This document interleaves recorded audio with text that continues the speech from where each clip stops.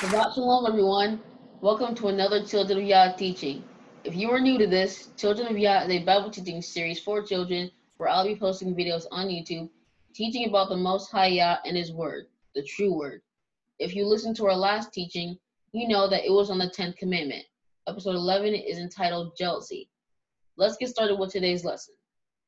First off, let me begin by saying that jealousy begins with a seed of discontent, meaning that you are ungrateful or dissatisfied with what Yah has already blessed you with. And so, to help bring a better understanding to the topic of jealousy, we are going to read a story about Joseph and his brothers. Open up your Bibles to Genesis 37, verses 2 through 4. I'll give you a second to find it. Okay, Genesis 37, verses 2 through 4 says, "These are the generations of Jacob. Joseph, being 17 years old, was pasturing the flock with his brothers. He was a boy with the sons of Bilhah and Zilpah, his father's wives. And Joseph brought a bad report of them to their father. And Israel loved Joseph more than all his sons, because he was a son of old age to him. And he made a coat of many colors reaching to his feet. When Joseph's brothers saw that their father loved him more than any of them, they hated him and could not speak a kind word to him. Joseph's brothers hated Joseph because their father Jacob loved him the most than any of Joseph's brothers. This is a sign of jealousy because his brothers wanted to be the individual favorite to Jacob. Jealousy can cause people to break commandments. For example, the 8th commandment tells us to not steal. Let's say that you have a friend that has an iPhone that's brand new and you've always wanted it, but couldn't afford to buy it for yourself. And to make things worse, you notice that having this iPhone has made your friend the most popular kid in the school. You become jealous because of all the attention she's getting. So, when she's not looking, you steal her iPhone out of her backpack. This is jealousy. You were willing to betray a friend because you were envious of something she had. You have coveted. Here's one more example. Let's just say that you and your friend auditioned for different parts of a play at school, and you see the results, and you didn't get the part you wanted, but your friend did get the part they wanted. After you see that your friend got the part they wanted and not you, then you start acting different around your friend as if you're mad at them for something mean they did. This is a sign of jealousy because instead of being a supportive friend, you were angry because she got the part she wanted in the play and you didn't. That's not being a friend. True friends are not jealous of one another. Do you remember our lesson on the 10th commandment, which is you shall not covet? Did you know that the root to envy and jealousy is coveting? In case you forgot, I want to play a quick clip on how coveting causes us to commit just about every sin mentioned in the Bible. We'll be right back.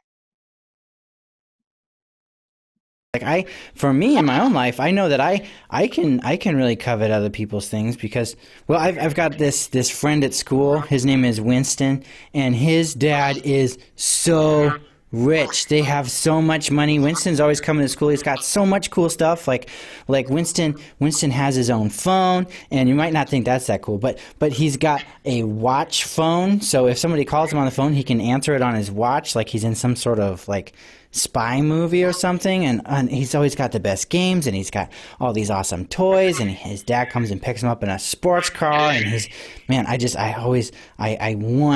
I want Winston's stuff all the time. Man, I went to his house and I was like, well, I gotta have this house. He's got a bowling alley in his house. Yeah, that's crazy to me. And I'm always looking at stuff like, I wish I was Winston. I want this stuff. But that's not good. No, God does not want us to do that. God wants us to be grateful for what we have. He doesn't want us being jealous of what other people have. Jealousy is not of Yah. 1 Corinthians 13, verse 4 says, "Love is patient, love is kind, and is not jealous. Love does not brag and is not arrogant." Did you hear that? You can't love someone and be jealous of them at the same time. Jealousy is caused by being insecure and thinking that Yah isn't providing us with everything we need. Thus, being envious and jealous of others is usually a sign that something deep down within us needs to be fixed, as ignoring it will only make it worse.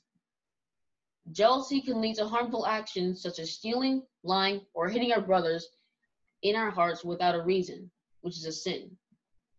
Remember, Cain killed his brother Abel, and as we just read, Joseph's brothers threw him in a pit and sold him into slavery. So here are the 4 steps to overcoming jealousy. Number 1, repent and ask God to cleanse your heart from everything that is not of Him. If necessary, pray and fast to get rid of evil thoughts. Number 2, do not look at what others have and be grateful for all that Yah has blessed you with. Number 3, rejoice in the good things that happens to our brothers, as Yah knows what we need before we ask, and He supplies all of our needs according to His plans. Number 4, love your neighbor as yourself, for this is the second greatest command.